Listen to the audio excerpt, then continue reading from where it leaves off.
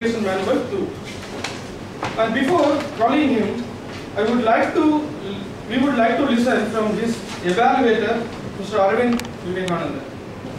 My target speaker Gopal is attempting his project number 2, organize your speech from competent communication manual.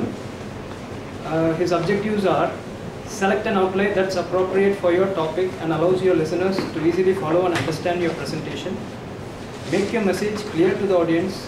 The main points, subpoints and support materials should contribute to that message.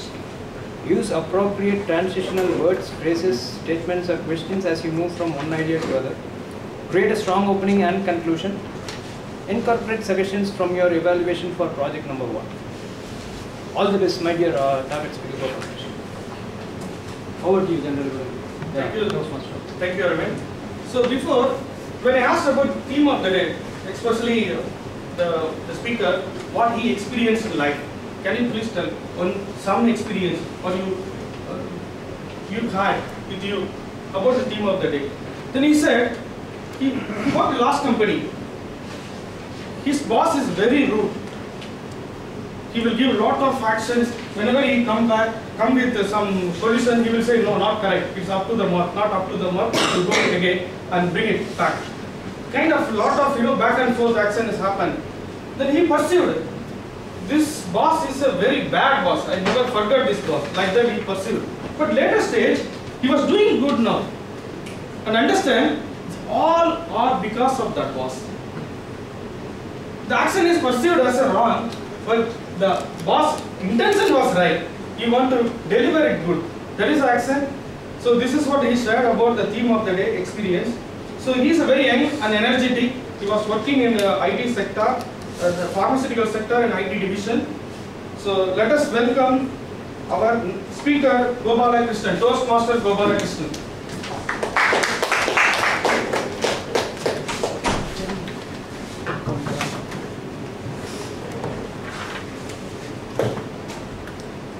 Adventurous at 1 a.m. in middle of nowhere between Sri Perambuttur and Kanchipuram. Good morning everyone. And my topic for today is leadership is not all about business school and corporate corridors. It can be found even in Commonwealth. Again coming back. I was traveling to Bangalore in one night from Chennai to Bangalore using a government bus. What happened is when I crossed Kanchipuram, there was heavy rain and bus got broke down. When bus got broke down, there are only conductor and driver who are trying to solve the problem. And inside the bus there are 48 angry passengers, including kids and people from various ages.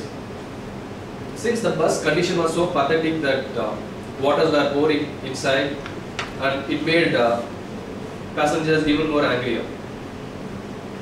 But the conductor and driver were trying to solve the issue. It was not fruitful. After 45 minutes of struggle, they found another bus passing by, and when they requested for more help, the second bus gave them some more tools. Using those tools, they were trying to fix the brake. Again, it was not getting it done. In the meantime, conductor tried to contact the city manager using a phone. But what happened is, like, whoever was speaking the call were just passing the bus to the next one. They were not answering to his question. But after a struggle, he finally got in touch with the chief engineer, who instead of giving a solution at that time was asking more and more annoying questions, which made the passengers as well as the conductor which made the passengers more angrier.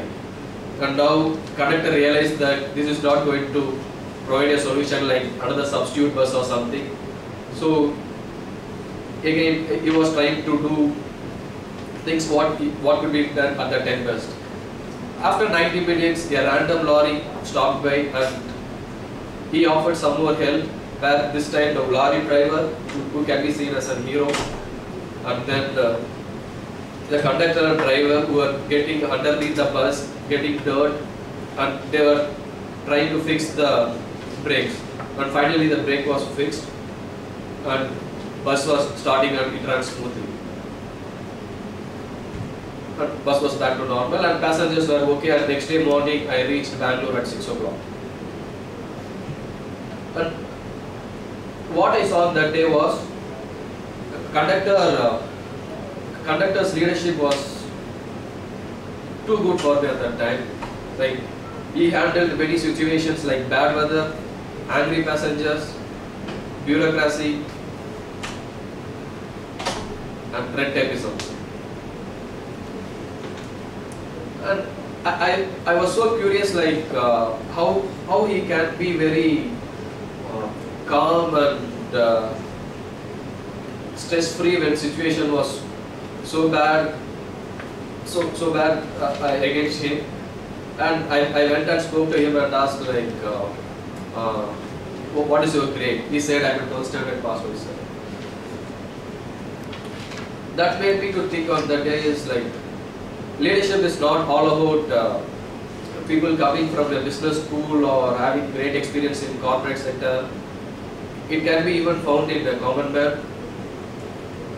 And I feel India is more of India is a country where you can find more leaders in common man than in the C-suite persons. And I was lucky enough to pay only 383 rupees for attending a crash course on leadership on that day.